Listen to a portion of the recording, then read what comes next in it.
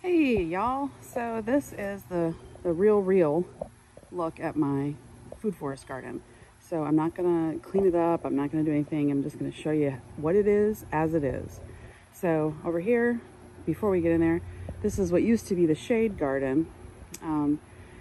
It's quite a bit behind the elephant ear, the black magic elephant ear. We've got roses and I can't remember what those other pink and purple flowers are.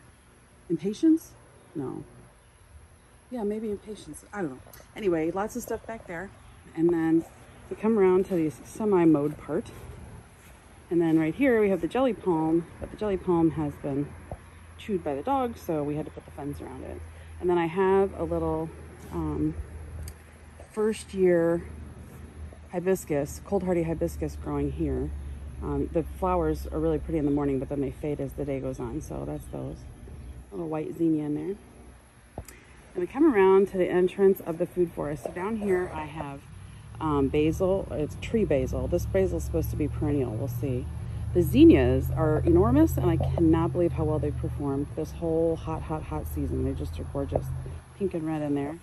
This is Anise hyssop, this flower thing. Some of them are, you know, at the end, but the bees are still loving them. Some of them have still got a little bit of purple there too. The archway has had quite a bit of growth. There's some remnants of some sunflowers there. We've got some remnants of some squashes down the ground, another basil down here. You can see the little red in there is still the remnants of the salvia that is still blooming. It has bloomed the entire season. Been a wonderful bee feed. Coming under the archway, we've got some rogue tomatoes still growing over here. We've got some grapevine coming all the way around. We actually have down here, I actually have one to pick. I had my first one yesterday, but there is my purple muscadine grape. These are done too. I got 3, yay! So there's my purple muscadine grape, some salvia down here at the bottom, the remnants of the holy basil down here as well, and you can see it's in rough shape. This was actually a volunteer thing, but it smells like dill, so I'm wondering if it's like a daria or a wild dill, or it might. I planted daria last year, so it could be some seeds that got spread from that. Some remnants of an old sunflower here. We got grapevines hanging out all the way over there. So this maroon thing here, which there are a bunch of, is actually my cranberry hibiscus, and you'll notice I've got several of these in here. This thing might be 15, 20 feet tall, and they're all enormous. You can see there's one.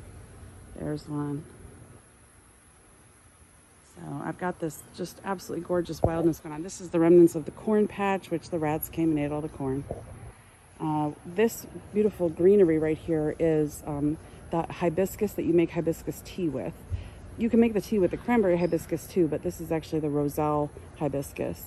That's what's in there, and you can see a very disheveled okra plant that needs to harvest seeds on that one. More cranberry hibiscus back there, but as we come around back to this section here, this is the lemon fig there. We got some more cranberry hibiscus. This is the loquat. The loquat was the biggest thing in here for the longest time, and then the cranberry hibiscus took over.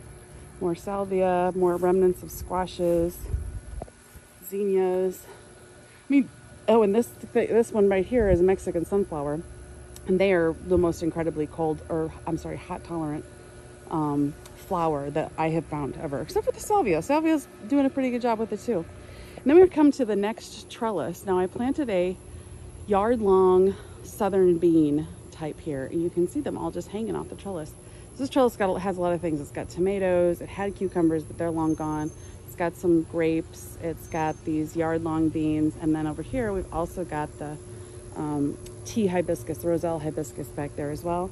Down here is just a little yearling the cherry, Suriname cherry. I think that's a Suriname cherry. And then over here behind the hibiscus, you can't see, right here is a mulberry, a ever-bearing mulberry. And as we come through the beautiful trellis with the hanging fruit, which is so cool, we come to more salvia, a bunch more basils back here. I got lemon balm, I got a tarragon, zinnias, a bunch of weeds.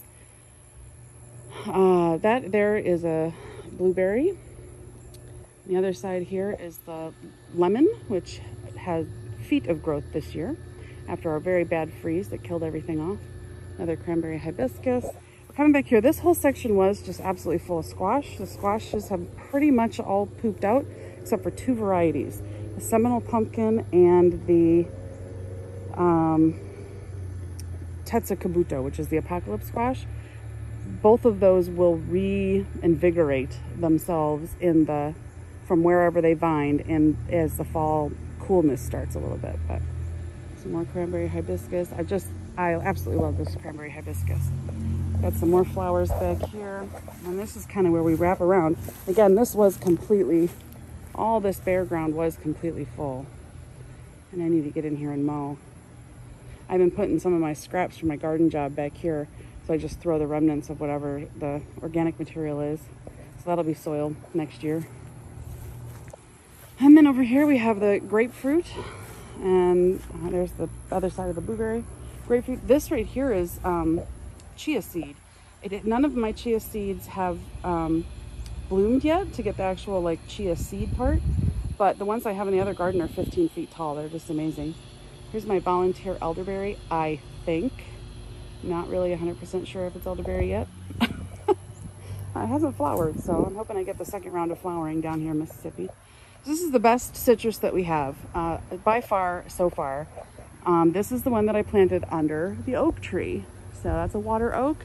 This is under the oak tree, and this was recommended by some Florida gardeners that this is the best place to plant your citrus because there's something about the combination of those two that the citrus really likes. So remnants of the sage, another crazy cranberry hibiscus. Coming back to the back side of the trellis here, we can see more of the herbs. We can see the roselle hibiscus. This right here is a chaya, which is also called Mexican tree spinach. This is poisonous when eaten raw, but if you cook it for 20 minutes or so, it's a superfood and they call it Mexican tree spinach. I'm sure it tastes like spinach. I have not eaten it yet. This is my best looking plant. So I want to let this one grow a little bit and then make babies off of this one. This will die back. It may come back in the spring depending on how harsh our winter is, but I want to make sure to get viable babies off of this plant to be able to keep in pots over the winter. So that's the best one. I've got another one over here that's not doing too bad. And over here we have more of the Mexican sunflower. I just got to show you. These guys are just gorgeous and they follow the sun. So isn't that just so pretty? And then over here, this is probably my biggest cranberry hibiscus plant. I mean, this thing is just, it's leaning on the fence row. It's just huge. And then I actually can't even get down the next path because it's so overgrown and overflown with stuff. I need to come in here and do some chop and drop, but this is my other path that needs to be mowed. But you can see my cranberry hibiscus, it looks like I had a break there. My cranberry hibiscus is doing well. And right here is where I got my only 2 watermelon that I grew that did great. More zinnia's doing good. Oh, cranberry hibiscus. That is definitely a winner. I'm hoping to be able to get seeds off of her when she starts to flower. Okay, I'm like, I can't walk here because this is my path and my okra has fallen over into the path. So I'm going to have to clean that up too.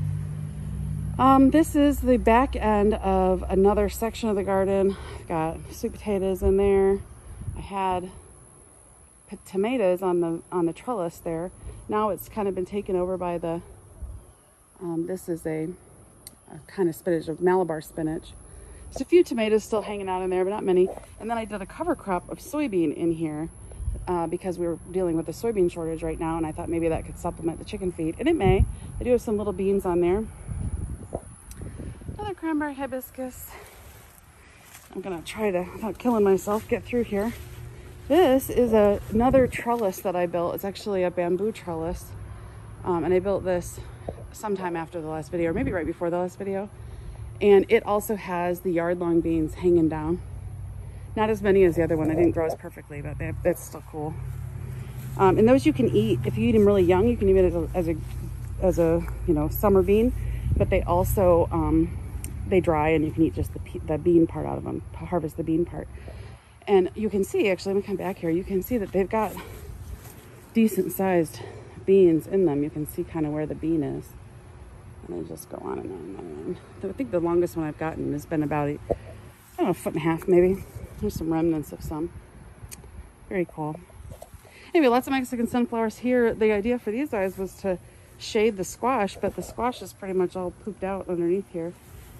And the Mexican sunflowers are doing great. And then over here, I've got my Pakistani mulberry. And this is the mulberry that will grow like 3 or 4 inch mulberries. And this has probably grown 3 or 4 feet maybe.